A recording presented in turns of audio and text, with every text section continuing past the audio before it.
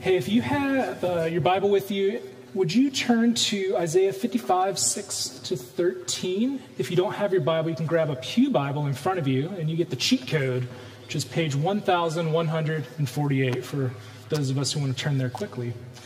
As you're doing that, I want to introduce our guest preacher for today. We've invited Heather Rice to come speak this morning. She is the director of the Whosoever Gospel Mission, a organization in Philadelphia that focuses on helping men who are experiencing homelessness get resources they need and get help where needed. And I'm really grateful that she's here and excited for her. I know many of you have heard her speak before and are excited as well. And she's going to be preaching out of Isaiah 55, verses 6 to 13. And I'm going to read the right now as our teaching text for today, if you want to follow along. Seek the Lord while he may be found. Call on him while he is near. Let the wicked forsake his way, and the evil man his thoughts. Let him turn to the Lord, and he will have mercy on him, and to our God, for he will freely pardon. For my thoughts are not your thoughts, neither are your ways my ways, declares the Lord. As the heavens are higher than the earth, so are my ways higher than your ways, and my thoughts than your thoughts. As the rain and the snow come down from heaven and do not return to it without watering the earth and making it bud and flourish, so that it yields seed for the sower and bread for the eater, so is my word that goes out from my mouth. It will not return to me empty, but will accomplish what I desire and achieve the purpose for which I sent it. You will go out in joy and be led forth in peace. The mountains and hills will burst into song before you, and all the trees of the field will clap their hands. Instead of the thorn bush will grow the pine tree, and instead of briars, the myrtle will grow. This will be for the Lord's renown, for an everlasting sign which will not be destroyed. This is the word of the Lord. Thanks be to God. Can we welcome Heather up here with a clap? You can clap. Thank you, Justin, and good morning, Leverington. It is a pleasure to be with you today. I've missed you all. It's been about a year, I think, and everybody just looks a year older, but you still look great. I just want to bring you greetings from Whosoever Gospel Mission. Thank you so much for your ongoing support and partnership in the gospel. I also bring you greetings from Bob Emberger, our Director Emeritus, who had to step down for health reasons, but he still serves with us in a vital capacity doing grant writing and fundraising, and he specifically wanted me to share his love and thanks and greetings with you today as well. I want to thank you for your support. You support us financially. You do Undie Sunday. You do all kinds of things for us. You give us Pam as a tutor, so you let her out, and we're grateful for that. But you guys have just been a vital part of our ministry at the mission. And so just to kind of bring you in on that, as Justin shared, we have a residential program for men experiencing homelessness. It's a comprehensive, Christ-centered, long-term job readiness and addiction recovery program. And just to kind of summarize it in a story, there's a young man we have with us now, Chris. If you were to meet him, you think he looks 16. He does. He just turned 24. But he is a kid. When we pass chocolate around, and he passes by because he says it makes him break out. So he's still very much a kid, right? Well, he got to the careers phase part of the program where now he's got less programming around the mission, but he is focused on looking for work outside of the mission. Well, we had a job opening in our thrift store. So we hired Chris because he's just this phenomenal young man. Well, we had our staff appreciation dinner in Peddler's Village up at the Cock and Bull. We get a room. We have their lovely buffet, all the pretty Christmas lights. We have Christmas carols, and we play silly games, and it's wonderful. And so every staff member gets to bring a guest. Well, Chris brought his mom, right? This is the email I got from Chris's mom the next morning. The subject line is gratitude. I would like to thank you again for making me a part of your staff celebration last night. It was wonderful. Everyone there are stepping stones used by God in the lives of the men to guide them on their journey. You have done so much for Christopher. It's truly overwhelming. 9 months ago, a child stood before me saying that he didn't believe in God. Today, he stands before me as a responsible, kind, loving, and faithful man of God. I prayed for him to find his way, and the Lord put all of you in his path.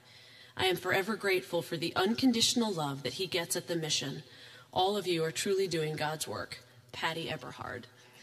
Now, the cool thing is, that was December 7th, December 8th. just this week, Chris had to change his days off so that he and his sister could go pick up his brother, take him to lunch, and check him in at Kirkbride so that he could get treatment. And it was Chris doing well and walking with the Lord and being in recovery that encouraged DJ to do it. Not only that, a month ago, Chris's dad checked into rehab because he was proud of what he was seeing in Chris's life. So the relationships that our guys have and your investment in their lives, it doesn't just impact them, it impacts whole families. And the ripples that go out from there are innumerable. We'll never know them this side of glory. But that's your ministry. So as you think of the mission, pray not just for an organization, do that, we need that, but pray for individuals, pray for men, pray for their families. We just had our big toy giveaway where we turned our chapel into a toy store. Pam, you've seen it before. I think you've seen it, Jeff, I don't know. And we had, thousands of toys all over the chapel. And our guys come through and they shop. They don't pay anything. But they sign up their kids and their grandkids, and they pick what they want to give to their kids and their grandkids. So no kid gets a toy from the Whosoever Gospel Mission. They get a gift from Dad or Pop or whoever it is. And we help them wrap it up. Father Wrap is very unique and interesting and creative, but we help with that. We got lots of volunteers who help with that. But this year, we were able to provide about 1,200 toys for 256 kids. And actually more than that, because there were several stragglers that came after that, but that's when I stopped counting. So pray, for those family relationships as kids play with those toys and they think about their dad, and the Lord's working in their dad's life, and God is bringing them and, restoring families and bringing them back together. So just keep that in prayer. As you think of the mission, think of individuals. Think of men and their families, their kids, their grandkids, their parents, their siblings, because your ministry impacts all of them.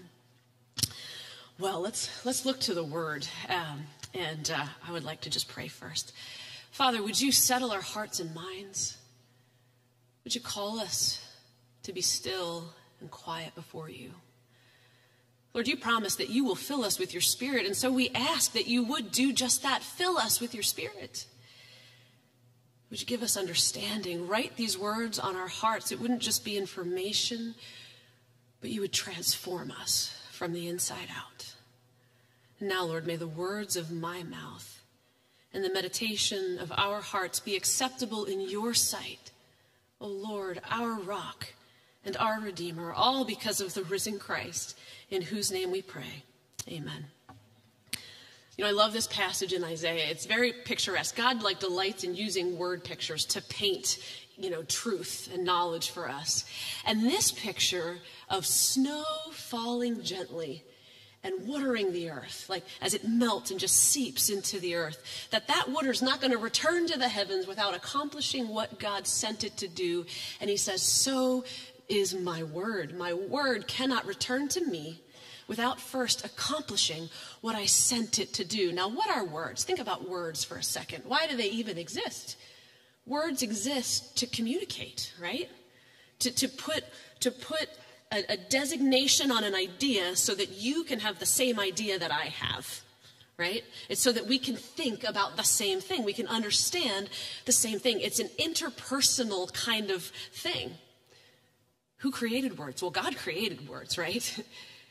Now, words exist to communicate. God gives us his word to communicate to us, to communicate himself, his heart, all that he is, all that he wants us to know. And so over the millennia, he has sent us words, prophets, and people to write down his messages to us. Problem is, we haven't received it well, we haven't understood it well, we haven't followed it well. So in the last days, he sent us the final word, the word whose name is Jesus, the word made flesh. I want to fast forward for a moment and look at that word. We've just come through Christmas. It's still the Christmas season, we're actually in Christmas right now. Advent happened up until Christmas, and now we're in Christmas, right? And so if we think about the Christmas story, think about how it starts in Luke. It starts with this faithful priest, Zechariah, and his old wife, Elizabeth. They're both old, right? Zechariah and Elizabeth, they're an old couple. And Zechariah is a priest, and they're faithful. They honor the Lord. They've walked with the Lord all their lives. And he is serving in the temple. It's his turn. He's on shift, on duty. And he draws the straw to go in and burn incense this day. So he's in at the hour of incense, burning incense inside the temple, while everyone else is outside praying. And while he's in there, who shows up but Gabriel, right? Now, it's been 400 years of silence as far as new messages from the Lord, right? No prophets, no angels, no messages, no visions, no dreams. It's been quiet for 400 years. Now think about that. We're in America where we think old history is like 200 years ago, right? You go to Europe and they're like, oh, it's just a 200-year-old house. It's not worth looking at, right? But here we're like, wow, that's a 200-year-old building. And we put up a marker and it's very cool. 400 years ago. My math is terrible. You can do the math. But I mean, like, it was a long time ago here, right? You're talking 16-ish hundreds, right? You don't know anybody who was alive then. You don't even know anybody who knows anybody who was alive then. That's ancient history to us, right? Zechariah doesn't know anybody who was alive the last time there was a word from the Lord. Him believing the Bible is as distant, and it's the same kind of experience as us believing the Bible. Right? It's a word of God in history from the past. And so here he is in the temple serving.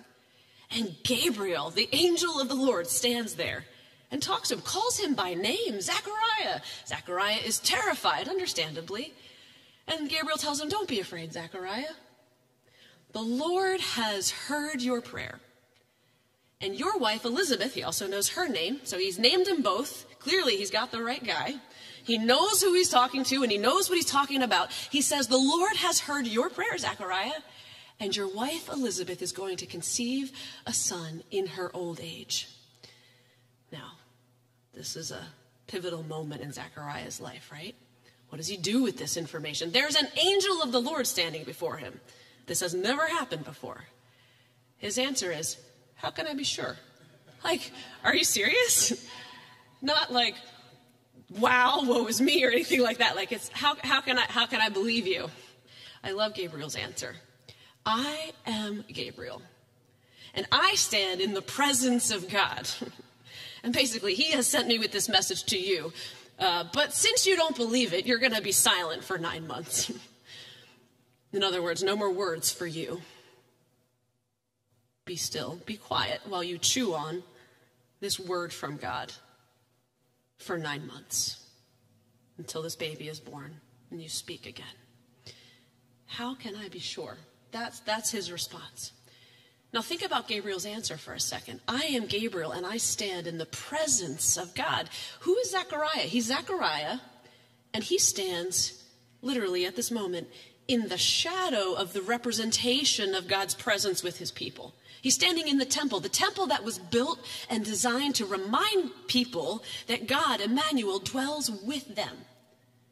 So Zechariah the priest has to go through the motions of perpetuating the shadow day in and day out of what it looks like for God to dwell with his people through the sacrificial system and through the burning of incense and through the offering of prayers and all of the things that God has set up to remind Israel that their sin has separated them from God, but that God is a redeeming God, slow to anger and abounding in love, the God who delights in saving and coming to redeem them, the one who will send the Christ, the Messiah, the anointed one, the suffering servant, the one who's going to come and fix everything that went wrong. He is representing the people to God and God to the people in the shadow. And here's Gabriel who says, I don't stand and serve in the shadow. I stand in the throne room of heaven, the same throne room we get a glimpse of in Isaiah chapter 6, because John tells us that Isaiah saw the glory of Jesus when he saw God high and lifted up on that throne. So Gabriel, who stands in the actual presence of God. So who is it that would have sent Gabriel with this message? It's the Lord himself. So how can you know? Because God said so. This same Gabriel goes not 6 months later to a young woman in Nazareth, to Mary.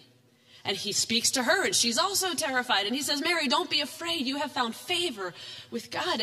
And Gabriel goes on to tell her how she is going to bear this Redeemer, this promised one, the Messiah, the one who will be the Savior of the world, the one that John tells us is the Word made flesh, who will dwell among us.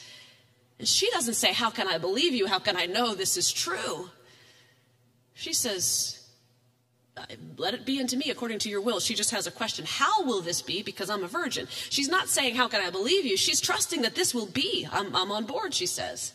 How do you want to do this? Because I've not been with a man. And she has no intention to, because she's walking with the Lord. And that's a different answer, right? The Holy Spirit will come upon you, and the child who is born of you will be conceived by the Holy Ghost. So he will be called the Son of God. It's a totally different question. And in Gabriel's answer, he goes on to say, by the way, your relative Elizabeth, she's also with child. She's in her 6th month. She who was barren will bear a child. And then Gabriel says in his closing comment, for no word of the Lord will ever fail. No word of the Lord will ever fail. What if we actually believed that? What would life be like if we actually believed Gabriel's words? Gabriel, who is the servant of the Lord, the sent one from God with the messages, the one who stands and serves in the throne room itself, who knows from the perspective of history and from the engagement itself with God, in the one who is holy and righteous and true, the one who has spoken the world into existence and has spoken prophecy after prophecy and encouragement and promise and word after word. And Gabriel can testify to the fact that none of them ever fail. They're all true, and they will be completed just as God said they would. What would it look like in my life and in yours if we did a Mary and not a Zechariah? Now, what do we mean by that? Well, we're usually pretty good at believing the promises of God when things feel settled and okay. It's when life falls apart, when our peace and our confidence is threatened, that we begin to fret and turn inward and despair and find ourselves worrying and doing all the things that don't exactly line up with the life of peace that the Lord tells us we should expect if we're in Christ, right? Now, we generally say, oh, I'm a forgiving person, I'm a calm person, I'm a joyful person. But then, then we have the but this is, and we explain why in this moment we're not joyful, calm, or peaceful. We say, but this is different. This thing is going on. This situation is happening. And so as though that situation explains our angst, our anger, our upset, our underlying low level, like eroding, just anxiousness. So let's back up for a minute and look at this is what I call the garbage disposal rule. This is a rule I learned at the mission. It's a spiritual law. It's there's, we used to say there's 4 spiritual laws, there's 5. The 5th one is not always understood. It's the garbage disposal rule. So at the mission, we serve 55 men every day, breakfast, lunch, and dinner, and so we have a commercial garbage disposal, right?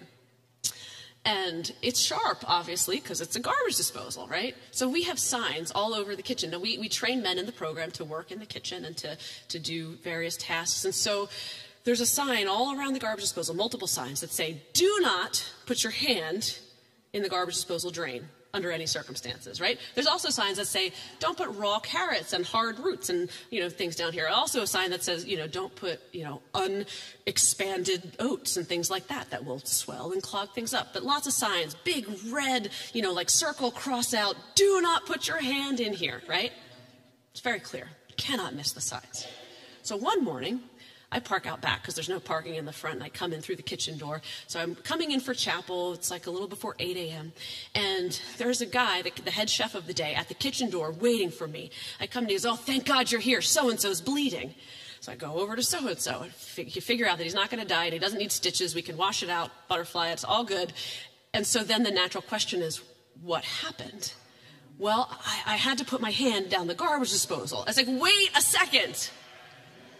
Did you not see the signs? And his answer will stick with me for the rest of my life. Oh no, Miss Heather, I saw the signs. It's just that I dropped a spoon down there and I had to get it out. I said, wait a second. I didn't make the signs because I was afraid on a good day when it was functioning smoothly, you would have this urge to plunge your hand down inside the garbage disposal for fun. The only time I even conceived of you wanting to put your hand down there was when it jammed. Like, why else, when else would you be compelled to do that?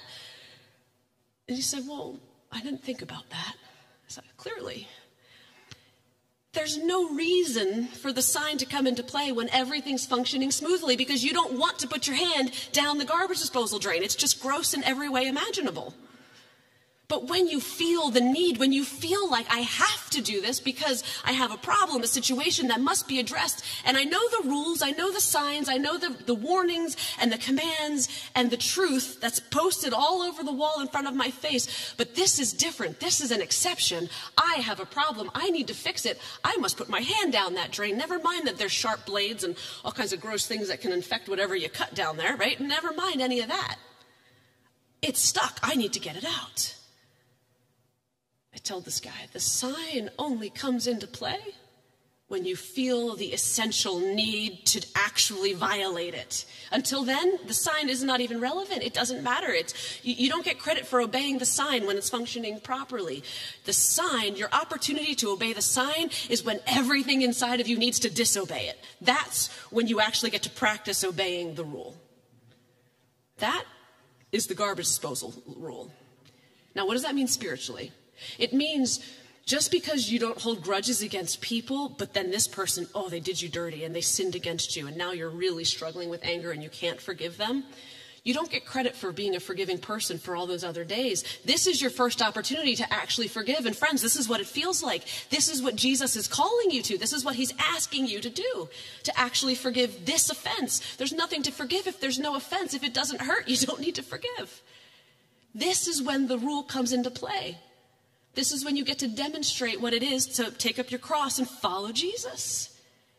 So, where's the word of God that doesn't fail in the midst of this? The word of God that doesn't fail is the one that says, you who are forgiven in Christ, you who have been redeemed, who have been called out of darkness into light, you who know what it is to be forgiven by the Father, who are you to not forgive the lesser offenses of those who have sinned against you? And so Jesus tells it in a story about the parable of the unforgiving servant, and we laugh with scorn at the servant who was forgiven this incomprehensible debt, who then has to throw his fellow man in prison because he can't pay off a tiny pittance.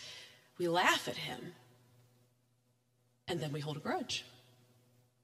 But the word of God, no word of God can ever fail. And when the Lord says, you want to enjoy my forgiveness, you want to enjoy my peace, you need to forgive even as you've been forgiven. What about the word that says, cast all your anxieties on him because he cares for you? So the ones you get to carry, but you don't understand. My kid isn't walking with the Lord. My kid is doing this. I have to be anxious over this. Well, who loves him more, you or the Lord? Who is the one who can actually whisper truth in his ear and change his heart and soften it and melt it and draw him to himself? Well, the Lord can. So why not cast that burden on the feet of the Lord and pray and offer your kid up to the Lord, and you walk in the joy and peace of the Spirit because you know that your son belongs to God and not to you. Those are not easy things, but those are the things that the Lord gifts to us when we actually choose to believe that the Word of God will never fail, that no Word of God can ever fail. You see, what is it that the Lord offers us? He doesn't just offer us this freedom from ultimate damnation at the end of our days when we, have to stand and face Jesus face to face after we die. It's not like salvation starts at death. What he's offering us is life right now. And if you don't feel like your life is characterized by peace and joy, as you walk in paths of righteousness for his name's sake, as you rest in green pastures and drink at still waters, as you find peace and joy, and you are fearless even in the face of the shadow of death, because you're being led by Emmanuel, the God who is with you, the shepherd who goes before you, whose rod and whose staff comfort you. If that doesn't describe your life, then the Lord is not asking you to feel guilty and horrible about it. He's asking you to come and find rest and find peace, because his word actually works. He only speaks what is true. And he knows what it is when he says, in the midst of suffering, in the midst of hard things, he still is calling us to rejoice, not as some masochistic fools, but as people, as daughters, as sons who find that when you are in Christ, and you begin to experience the fellowship of his sufferings, the mystery of the presence and union we have with Christ and in Christ is incomprehensible to the world. That's why it's called a peace that passes understanding, because the world cannot understand it. But you know that the word of God cannot fail, so you are not an orphan and you're not lost, and you do have everything you need for life and for godliness, because Peter couldn't have been wrong when he said it in his letter. So what would your life look like if you actually believed that no word of the Lord could ever fail? I think it might be quieter. There might be more rest. Doesn't mean it's wrong to feel fear. It's just when you do feel it, you listen to the command of the Lord that says, fear not, don't fear. Don't do fear. Don't feed it. Don't listen to it. Don't let it consume you. That Zechariah that we talked about earlier, he finally got to speak in the end of chapter 1 of Luke, because his baby, John, is born. And the town want to name this baby after Zechariah or someone else in their family. And he can finally speak after he writes down that, no, his name is John. And the words that he speaks are a song of the Spirit that the Spirit of God fills him with. And he prophesies first about Jesus and then about his son John. And about Jesus, he says that this child is born in fulfillment of the promise that God made to our fathers, Abraham and to Isaac and to Jacob, that this promise is that God would free us from our enemies and the hand of all who hate us, so that we could serve God without fear in righteousness and holiness all our days.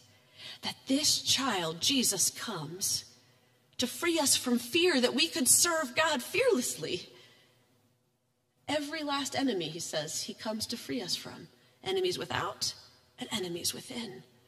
What would it look like for you this year to be able to serve God without fear of what is or what will happen, without fear of what people think of you or what they'll say, without fear of what might happen, because you know that whatever does happen, none of it is by accident. The Lord is in control of everything. So when your vacation plans get tanked because your mom has to go to the hospital, or because you got sick, or because it rained, or whatever happened, that the Lord, the sovereign Lord, the one who created all things, is the one who loves you and is calling you to walk with him today, wherever that is.